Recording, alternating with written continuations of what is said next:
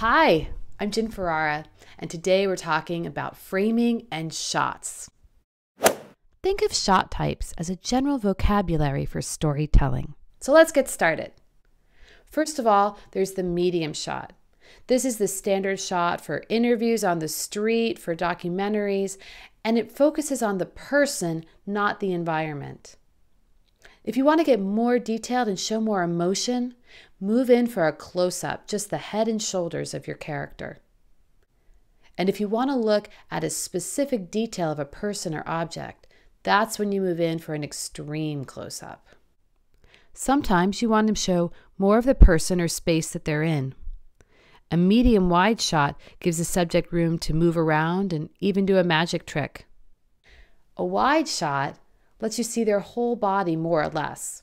It lets you know that I'm wearing striped socks and you can see a little bit more of my environment.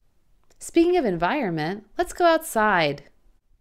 An establishing shot, or an extreme wide shot, can set the location of a scene. Camera movements are also helpful here. A pan is a side-to-side movement, which is useful when your subject is wider than your frame. A tilt is an up and down movement and can help you see something that is too tall to fit in your frame. Sometimes you want to see from the perspective of your subject. That's when you can do an over-the-shoulder shot with the person still in the frame, or what's known as a POV, where the camera actually becomes the person. If you want to show an imbalance of power, a low-angle shot can show someone who's very powerful. A high-angle shot makes your character look smaller, possibly intimidated or afraid. If you're filming someone who's speaking off camera, like in an interview, make sure to give them talking room. Think of it like a speech bubble from a comic strip. The rule of thirds helps you place your subject in the frame.